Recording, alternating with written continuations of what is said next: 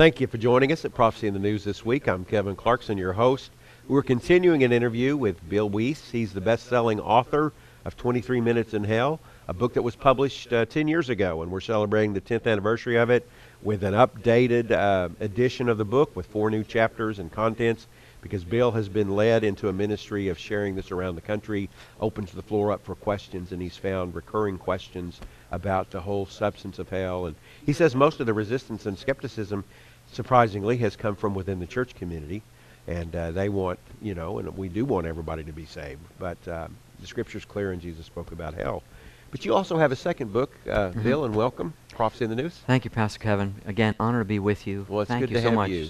You certainly didn't select this kind of a path. I know you were a realtor, minding your own business, and God sort of plucked you one night and gave you a vision that sent shivers down your spine and changed your life. That's right. I was happy doing what I was doing, selling real estate, and the Lord definitely pulled me out of my comfort zone. Yes. And to sharing the word of truth with people as far as the reality of hell. So it was uncomfortable for me, but my wife and I are honored to do it now. Amen. And share, because a person's soul is so precious. Well, the ultimate piece of real estate, when it's all said and done, that anybody needs is right. a piece of ground, a plot that's about 6 feet long or 8 feet right. long by 4 feet right. wide. That's right. And that's this other book, What Happens When I Die. Right. Because unless Jesus returns, and we obviously at this ministry believe it's going to be within our lifetime, We do and too. we're trusting that we're going to be those who are changed, not sleep, but Yes, changed. absolutely. That's our great hope. But for those who have died through the centuries and those who will die before he returns, we end up in a box, our bodies. That's right. So that is a question. What happens, this book says, when I die? And I believe you told me that there are 34 near-death stories in this book. Yes. This is a book that gives a lot of evidence that there is an afterlife. I share, first of all, 34 true stories of people that have had either near-death experiences, clinical death experiences, or a vision or a dream from God, and what they saw after they died or were slipping out of the body and almost died. And many of them saw heaven, many saw hell. There's actually thousands of people, and there's many books written about this. I just picked 34 stories that seem to line up with Scripture. I want you to say that last line again. They line up with... That line up with Scripture, exactly. That's what's important. Because I want to assure our viewers, because the immediate pushback some would have, and I would be one of them, there's so many stories floating out right, there. And exactly. Of course, the big knock is everybody's going toward the light, right? Yeah. I mean, everybody, all dogs do go to heaven, right? Right. And so we're all headed toward the light. But you addressed that, and you actually, I believe, told me that you have a balance here of stories of those who came back, but they were nearly in hell, and others were right. It's the other about way. balance of stories in here. And like I said, these are people that line up with Scripture. What criteria had to be met for you to include? Well, if there's a lot of people who say things that are not in the Bible. Yeah. So you know right away, well, that's not scriptural. They just had a false vision, a bad dream. It wasn't Too much really pepperoni pizza. Yeah, something like that. They They were deceived by the devil and so forth. So there are a lot of deceptions out there. Absolutely. But there Satan masquerades right as an angel of light. Exactly. So, but some of these people, many of them really had a legitimate experience. And it's interesting, the ones that saw hell, almost all of them, either became missionaries, got into the full-time ministry, and all of them became a Christian after they seen hell. Now, if I'm hearing you right, not necessarily the ones that came back after a glimpse of heaven, but the ones who really saw the dark side. Right. They ended up going into ministry. That really inspired them. When they saw how severe hell is, they didn't want their family or friends to go there, and they saw the value of a person. They became a rescuer. Exactly. I don't remember who first said it, but one of the famous preachers of old said, if he could start a school of ministry, the best thing he could do would be if every candidate for ministry could spend 5 minutes in hell. That's right. That's right. Hell's very sobering. We it already really did a wakes show you up. on it, but you said there are maybe 3 key reasons it's important for Christians to think about hell pretty often.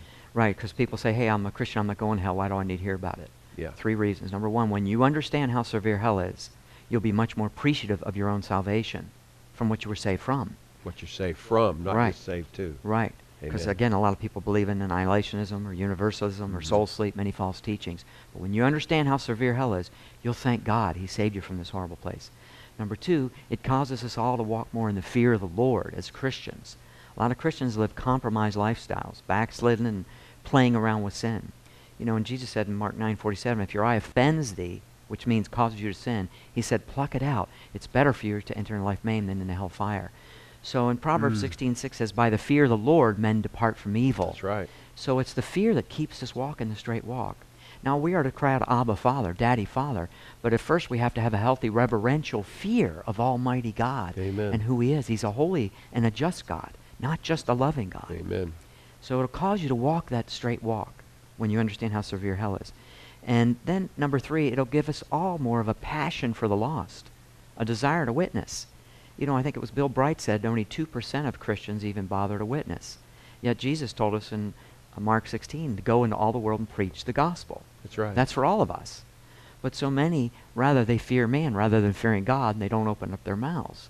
Well, this inspires you to want to share the truth with people, because when you see how severe it is, again, you will think, I can't let my family go there. I've got to do something. So what it does is each day that when you get up, you pray and say, Lord, use me today, that you could put me in front of somebody that I can share your truth with. Not beat them over the head with the Bible, Right. not chase them down on the street, but just be more sensitive to the Holy Ghost and watch for those opportunities that you can share the truth with people. See, that's the heart God wants us to have, because Amen. He wants everyone to be saved. And certainly it's not an option for us to think, well, they're going to go to heaven anyway, because they're not. Right. They don't know Christ. The other side of that is I've noticed a lot of Christians in their witness approach, they don't realize it, but they are taking the right to say no for someone else. That's true. Maybe you see a real skeptic or someone that you couldn't envision being a Christian, and you go, no, I'm not going to talk to them. They wouldn't listen anyway. Right. You don't have the right to say no for them. That's true. And who would have witnessed to Saul of Tarsus? That's right. It's a He's good going point. around throwing Christians into prison and, you know, watching them be killed for their Yeah. faith. But look who God plucked. We don't know. That's right. We have found some of the toughest people on the exterior have become the softest and have been able to win them over the easiest. Yes. Once you really take the effort. Unbelievable. with them. Unbelievable. Yeah. Well, And- boy, this is of interest to me, because we can't talk about all of them, but not only the stories. You said that you deal with some important reasons. I think you said 7. We might do one or two, but that Christianity is unique and also credible, believable. Right. Can you That's right. tell us about Yeah, some of because those people say, reasons? why should I believe Christianity over any other religion? Yeah. What's the difference? Well, Buddhism. there's at least 7, but first of all, no one else has risen from the dead. You know, Billy Graham said this. I thought that was a good quote. He said, most of the world religions are based on philosophical thought, except for 4, Judaism, Buddhism, Islam, and Christianity. He said these 4 are based on personalities, but only Christianity claims resurrection for its founder. That's good. And that's a big difference. And there's much proof of the empty tomb. They've there never is. found the body. Yes. And they were searching for that body. You know, the Pharisees wanted to find it, and the Romans, they never found it. For 2,000 years, they still haven't found it. Tomb's still empty. That's right. So no one else has risen from the Amen. dead like Christianity claims. And that's number 1. No one else died for our sins. Yeah. No other God that has claimed that they died for our sins. He did. Number 3, all of the religions talk about what you must do to earn your salvation. And even then, you have no assurance of it, if they even believe in an afterlife like a heaven or hell. Where Christianity, you can earn it. It's a free gift. No other religion has been scrutinized like the Bible has been scrutinized by literally thousands of scholars have dissected every word in the Bible and never found one discrepancy. According to the top scholars, and I name a lot of the scholars in my book that have dedicated their entire life to researching and never found one discrepancy. And also, most of the world religions are based on one man's vision or one dream one person had. Joseph Smith. And they follow Mormonism. a whole religion is based on that. The Bible's not like that. Not at all. It's not one man's religion or one man's book. It's a collection of 66 books written by 40 different authors over a 1,500-year period on 3 different continents in 3 different languages. Amen. And all of them wrote about the same thing, about Jesus Christ. And also, the difference in Christianity is no other religion predicts the future. Christianity gives 300 prophecies about Jesus in the Old Testament. The first time he came. Exactly. And then, of course, a lot in the New. So it's full of talking about the future. And so more reasons than that, but that's enough to believe why Christianity is credible. That's fantastic. I mean, we're talking to Bill Wiese, and we're talking about this book, What Happens When I Die, and you may think, well, that's just a bunch of soft, squishy stories about people and their experiences, but you heard the apologetics he just addressed, and that information's in here as well.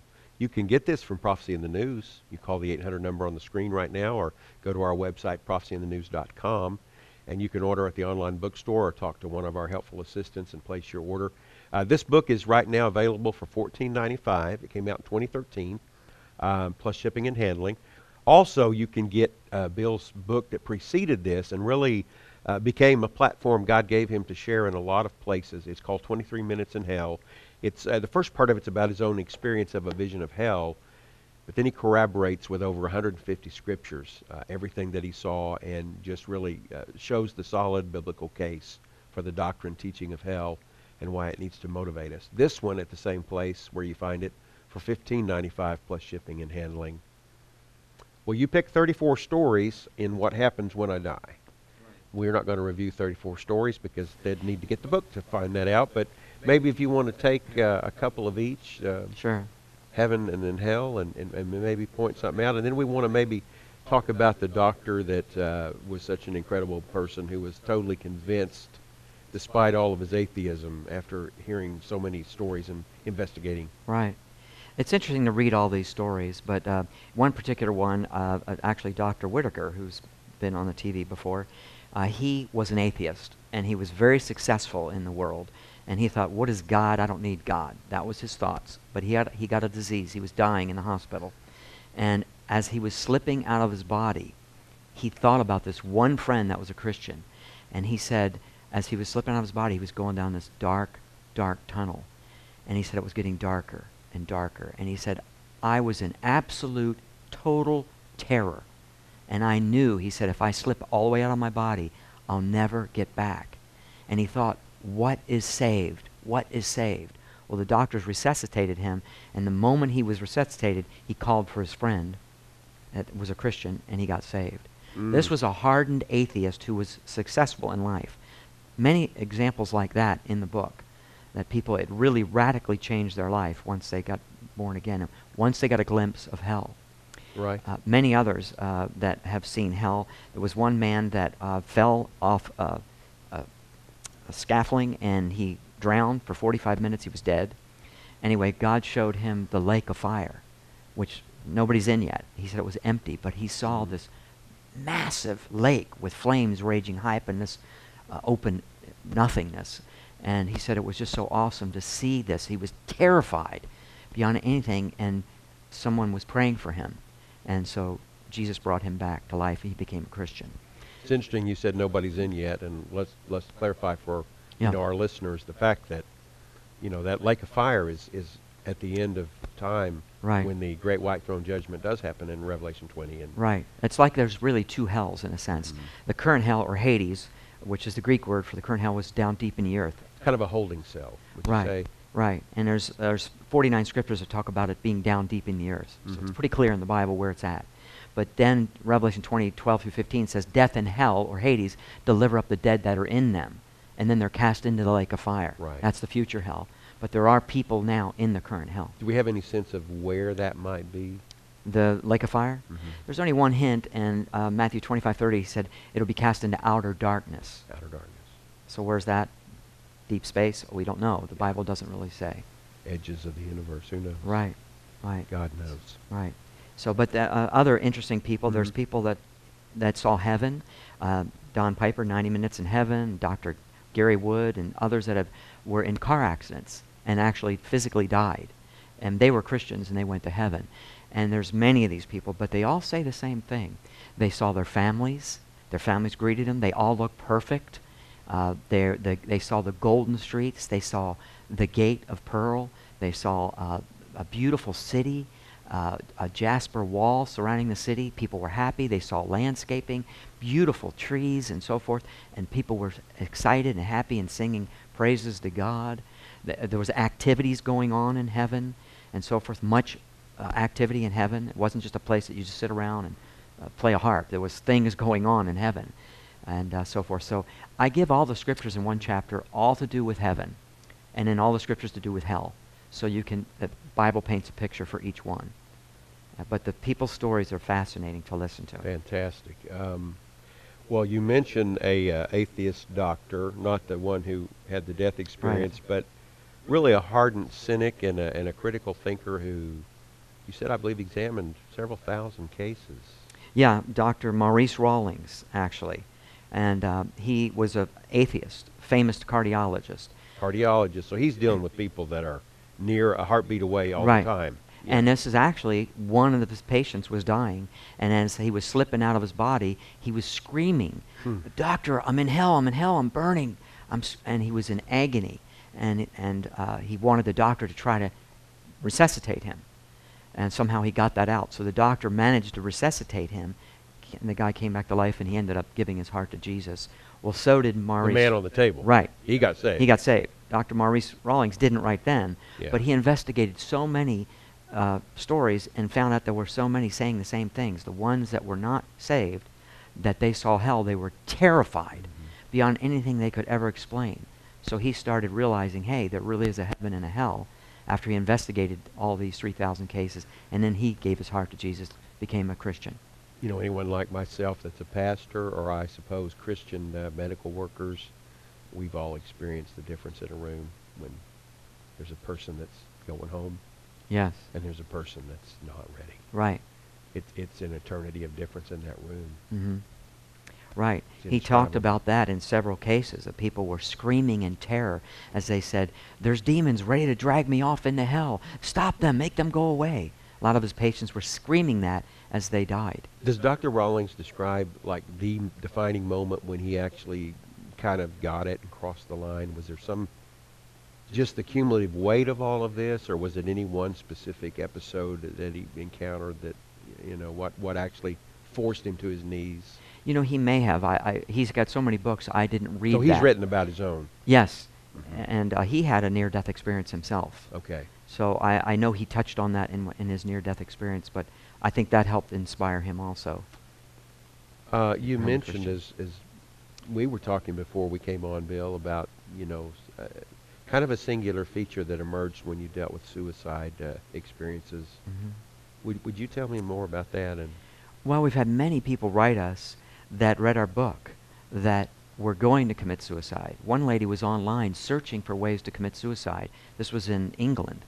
And she came across our video and our book and so forth, and read it and watched the video and ended up giving her heart to Jesus and not committing suicide, joined a church, and now she's involved in the church. We've had people come up to us at churches and so forth that say they were going to commit suicide. One lady, we were in New Jersey, and her friend came up to us and said, "Bill, my best friend was over visiting me last night, came over and said, I'm going to commit suicide tonight, I'm done." And she says, "Before you do that, read his book." So she made her sit down and read my book. Well, the phone rang, and her friend said, "Are you going to church tomorrow? Because Bill Wiese is going to be speaking in our church in New Jersey." This was in Wow. New And so she said, "You won't believe it, but Bill's going to be at our church. Would you come to church tomorrow?" The lady came to church, went forward, and gave her heart to Jesus. And she came up to me at the table, and she said, "I would have been in hell last night right now, if you wouldn't have come to this town." And so it really inspires my wife and I, when we hear stories like this, to keep going, because it affects people's lives. There was also, I think, a component of your observation that suicidal people, about maybe their directions were never toward heaven when they were. Yeah, actually, Dr. Maurice Rawlings pointed that out. The ones that tried to commit suicide, and they're on their deathbed and so forth, none of their experiences were pleasant ones. They were all going towards hell. Everyone that tried to commit suicide. Okay. That's what he had pointed out. He thought that was interesting. That's a heavy thing to Yeah. consider. I want to just take the time that remains. I think we've just got a little time, maybe 8 minutes or so, but blow apart this whole idea of toward the light.